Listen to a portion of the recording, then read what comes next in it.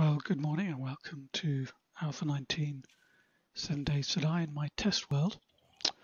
And here to my left you see a test I was running the other day.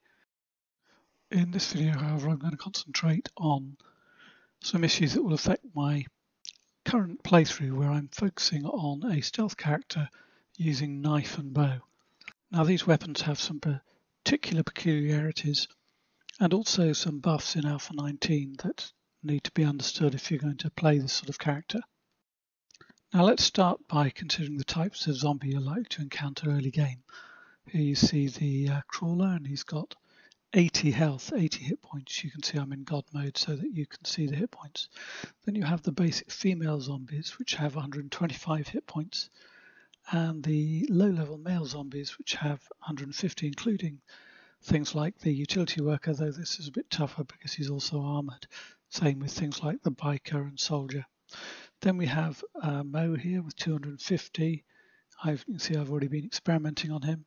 And the top level basic zombies, which have 300 hit points, so they're a lot tougher to deal with. So let's start here with a level 1 primitive bow, which is what you'll have at the beginning of the game with stone arrows. And you can see it has 19 base damage. Let's check it out here. 125 to 106, yes, that's 19. And if she'll just stay still, for a headshot we get double that damage at 38. Now it's just worth noting that on an armoured zombie here, you'll notice we see you only get 15 damage for the basic versus 19 here. So that's the effect there of reduced damage from the armour, which you need to take into account. Now let's look at the sneak damage, which is where the bow has had a buff in Alpha 19. Here you have a bonus damage of 200% on sneak damage if you can hit the target. Easier when they're asleep. Now that means that even a primitive level 1 bow can one-shot these basic zombies. However, it doesn't quite one-shot the male zombies. As you can see, it's left him with 18 health. Still find that we can then finish him off with a single shot afterwards. With iron arrows though, or a slightly higher tier bow, you'll be fine also with these basic male zombies. Now let's look at the knife. We'll start with a level 1 bone shiv, which has 5 base damage versus 13 for a club. However, the knife carries with it a dot bonus, that is damage over time bonus, in the form of bleed damage. So let's hit this target and see what we get. 5 damage initially, and start at 198, and you can see we're progressing down.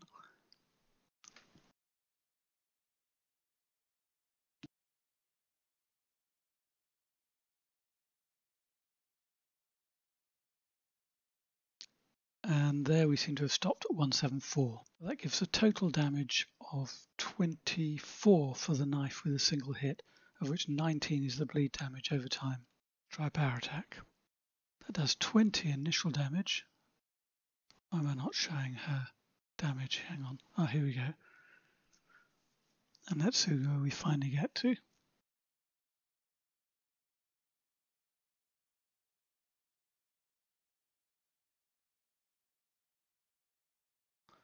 So it looks like that stopped at 244, which gives us 36 bleed damage on top of the base 20. I think that extra bleed damage is because the power attack inflicts 2 bleed wounds, and any hit that you do afterwards refreshes those bleed wounds. They don't actually stack, but they refresh the damage from those bleed wounds.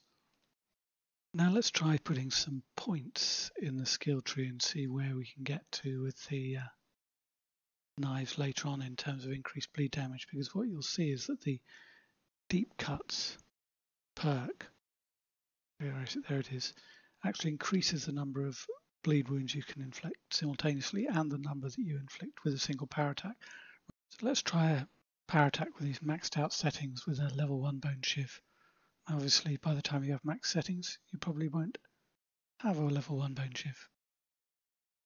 You'll notice because of the boost to the basic agility perk, I did a higher initial damage, and we start at 174, and let's see where we get to, 59.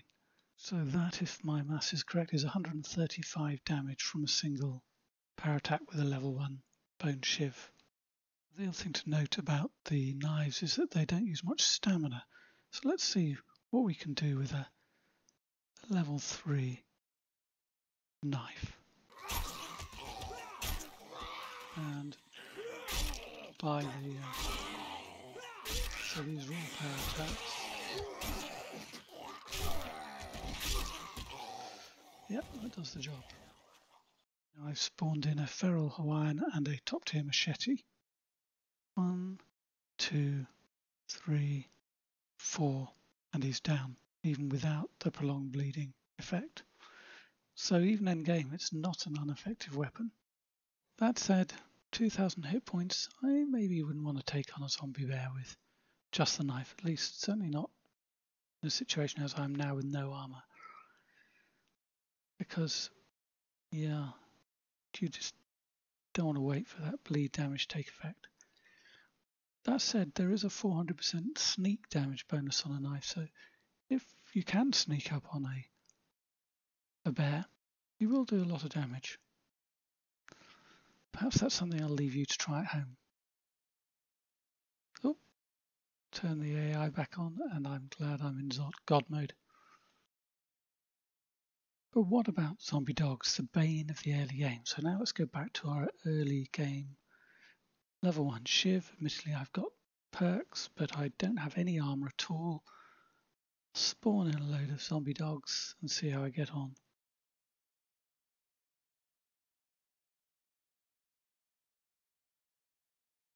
Wish me luck. Back off a bit, re-enable the AI. Here we can see I'm getting hit, but the benefit of the bleed damage and the fact that they're slowed down and the fact that my stamina holds up reasonably well. So yes, I'm going to say I had a bandage to hand and survived that little encounter. Now, if you want to follow along with how I get on playing my playthrough using predominantly the agility tree and knife and bow, then that series I think is going to be called Abhorsen. So I'll see you there.